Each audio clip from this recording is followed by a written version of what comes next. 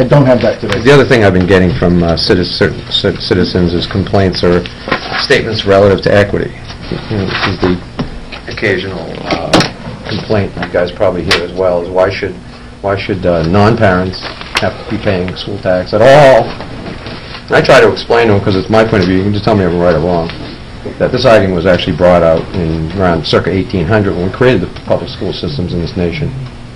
And the essential argument was that everyone benefits when all children are educated, because that is the only way you can produce good citizens. Without a good citizen, our society will collapse, our democracy cannot be supported. Is that, in fact, true? Absolutely. Education is about public good, and it's as important as the other infrastructure that we have in a community in order to survive as citizens, and education is just a component of that. So you're absolutely right. So for the non-parents, they need to be aware that they are deriving a benefit by having an educated society. And if they're not seeing an educated society, then they're not getting a benefit. We hear from the business world, Business Industry Association, about the fact that there are jobs around the Hanover area right now in manufacturing.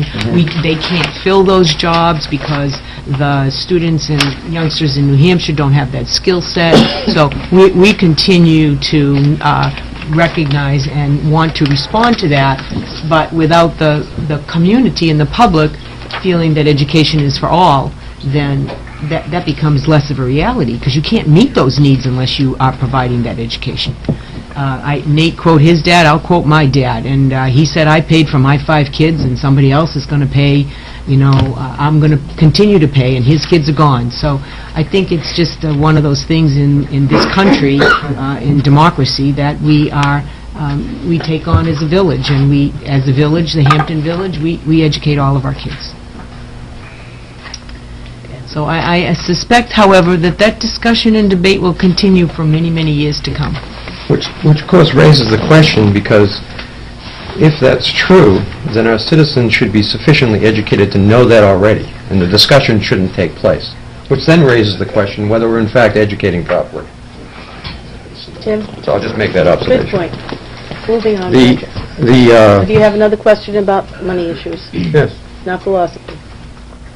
Yes, I was just trying to represent some citizens who have been asking on these points.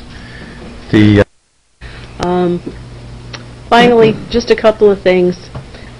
Tim, to those who keep continually asking us questions about why do they have to pay for schools that they don't have anybody in anymore, the answer to that one is somebody paid for us to go, and it's payback time. Well, I have the answer, Madam Chair, and I offered it to the superintendent because I wanted confirmation on the historical facts of the matter, and I believe she did confirm them. An excellent job at that. I'm crude at how I'm putting it. You were both more eloquent than I am, but it's kind of a simple theory.